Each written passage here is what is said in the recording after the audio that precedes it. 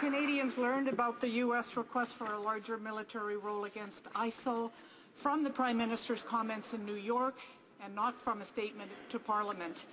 In the UK, Prime Minister Cameron recalled Parliament to debate his country's role in the fight against ISIL. Before extending the 30-day deadline for Canada's mission and before any larger role may be decided, will the Prime Minister inform Parliament of the nature of the U.S. request, and will he commit to holding a debate in Parliament? The Honourable Minister of National Defence. As I've indicated,